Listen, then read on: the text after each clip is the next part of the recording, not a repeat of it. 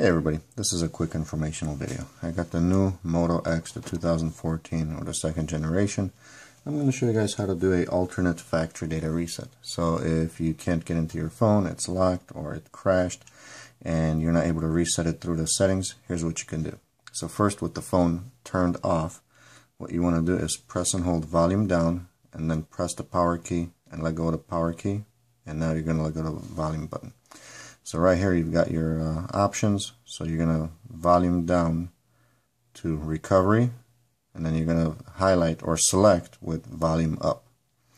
So now it's going to go through its little process here, and in just a moment what you're going to do is so now that you've got your Android, you're going to press and hold volume up.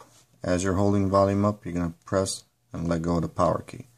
So now you've got some additional menu options here, and what you're going to do is you press the volume down to select wipe data factory reset, and you're going to select it with the power key, then volume down to select yes, delete all user data, power key to select, and right here it's actually doing its thing. So now that it's actually complete here, what you're going to do is just reboot system now, press the power key, and the phone's going to go through its own reboot process. It may take a few minutes to boot up all the way, and you'll just have to then set it up. Make sure to check out my other helpful videos.